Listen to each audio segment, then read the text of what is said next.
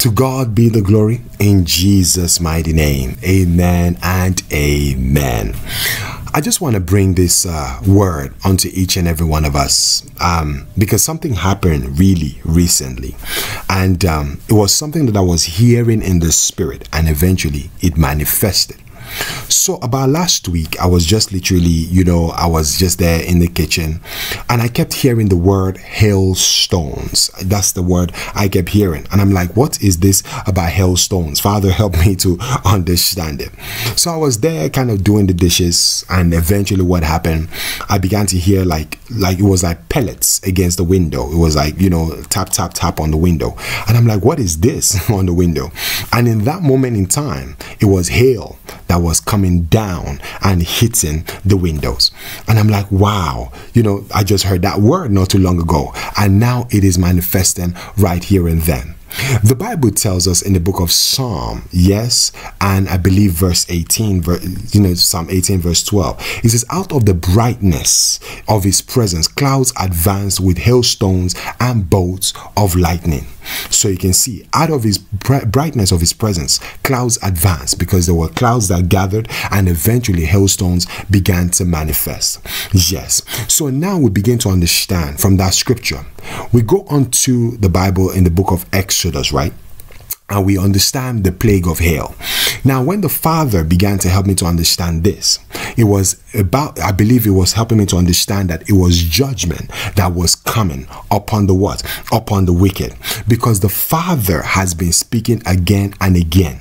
And because of this hail, yes, that is manifesting in this hour, yes, it is death that is manifesting in creation against the wicked. Do you see that in itself? So it's to countries at the same time, to leaders and people who have been walking in wickedness and have refused to give up that wickedness. Remember, in the book of Exodus, the Bible declares, it says that what? Pharaoh, let my people go. And you can see that Pharaoh refused to let the people go. And for that reason, in Exodus chapter 9 verse 13, the Bible says, then the Lord said to Moses, get up early in the morning, confront Pharaoh and say to him, this is what the Lord, the God of Hebrews says, let my people go so that they may worship me. Or this time I will send the full force of my plagues against you and against your officials and your people, so you may know that there is no one like me in all the earth. Can you see that dimension? So the Father about sending a plague, and was a plague of hail. And for who? For Pharaoh and his people. So you can begin to see, this is why I talked about the government and their assistants or whoever they have around them. It could be, leaders who have continued to walk in this wickedness, and their staff, basically, who is in agreement with them. Also, that person who is coming against the family and refuse to let them go, and their family too. Do you see that in itself? So it's basically upon the person and the family. It's upon the person and the people they surrounded them with. So this is the Father helping you to understand that this is about manifesting in creation, because in verse 15 it says, for by now I could have stretched out my hand and struck you and your people with the plague that would have wiped you off the earth. So verse 15 is helping us to understand that the mercy, the reason why the Father has not allowed it in times past, is because of his mercy. He has been trying to get Pharaoh and his people, the person in household wickedness and their family, to give up this act, because you know why? He was wanting them to repent of their ways. It is not the will of the Father to see the wicked perish. No, it is always his will to see them reconciled and eventually come back to him. Hence the reason why he kept them alive. But sometimes some people don't want to be alive. Some people, they don't want to repent. I believe we have seen this in the book of Revelation in chapter 3. The Bible says, I have given Jezebel time to repent of her ways, but she has refused to do so. So you can see that even though the Father gave the opportunity for Jezebel to repent, yes, she refused to do so. So there are some people who have blatantly refused to give up their wickedness, and they kept pursuing the sons of God. But in verse 16, it says, but I have raised you up for this very purpose, so that I may show you my power, that my name may be proclaimed in all the earth. So you can see why the Father allowed them to come after you for a minute. It's because he wanted to use them to display his glory. Yeah, how do we see the glory of God? By allowing sometimes the wicked to come against you, and eventually the Father grants in victory, so that with your own two eyes you see how the wicked are punished.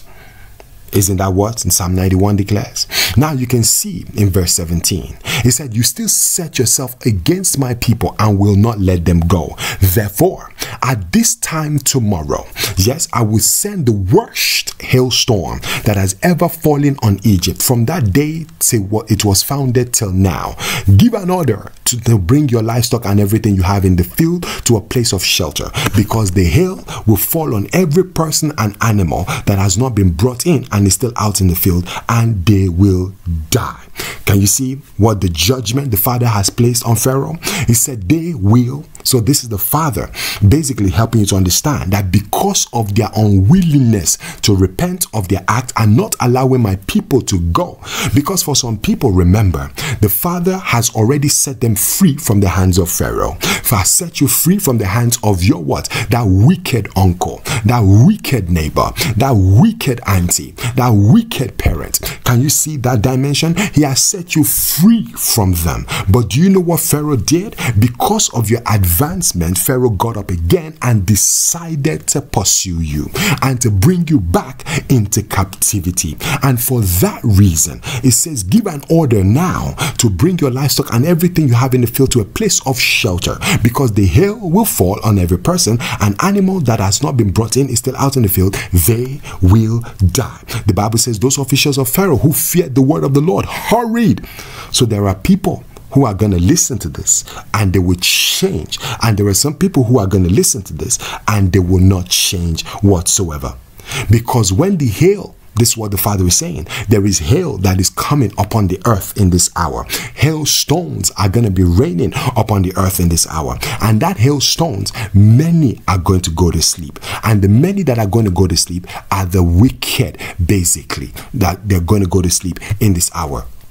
Let's look at what Revelation and chapter 16, because the Bible says, once has it spoken, twice have we heard. Now 3 times in the Bible it is mentioned. Now we see also in Revelation chapter 16 verse 20, the Bible says every island fled away and the mountains could not be found. Verse 21, from the sky huge hailstones, each weighing about 100 pounds, fell on people, and they cursed God on account of the plague of hail, because the plague was so terrible.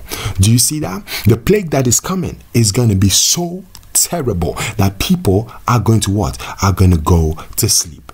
Now look at the second part in Joshua chapter 10.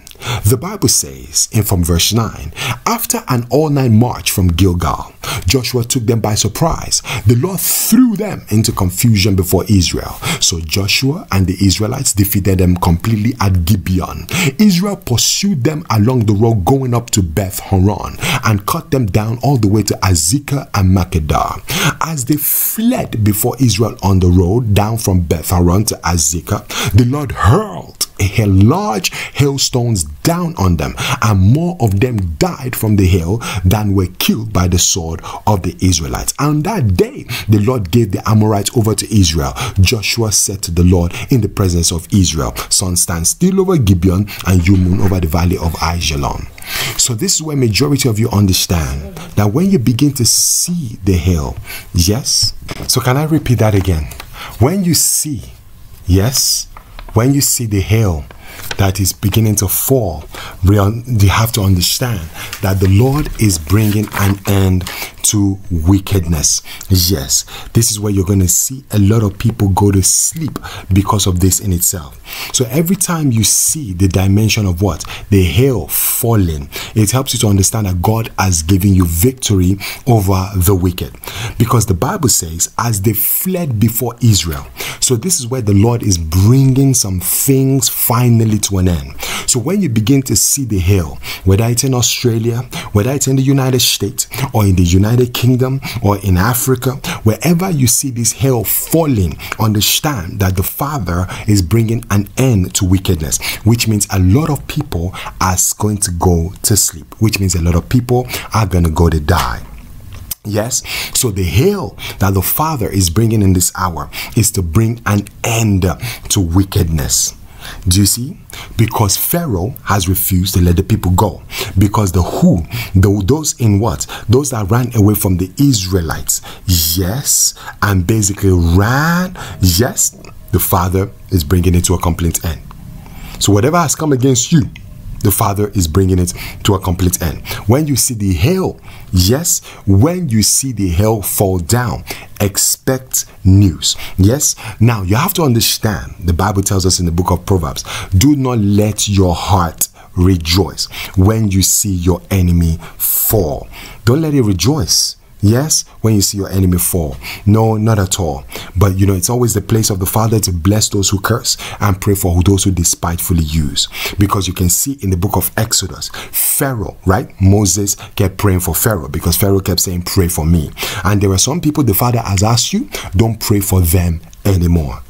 Amen. And for that reason is why you begin to understand. Yes, the Father is saying, I'm bringing an end completely to this wickedness. So expect in this hour, you're going to begin to hear it on the news. Hails are falling, hails falling. And the reason for that hail is because the Lord is bringing judgment on the wicked concerning their activities. So it's not just them, it's them and their family. The Bible tells us in the book of Exodus, it was not just the Pharaoh, but Pharaoh and his family and his people.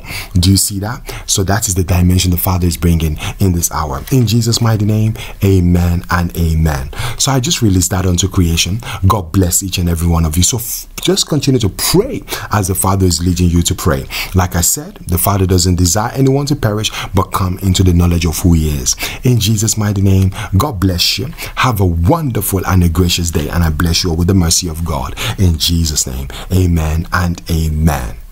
Love you all.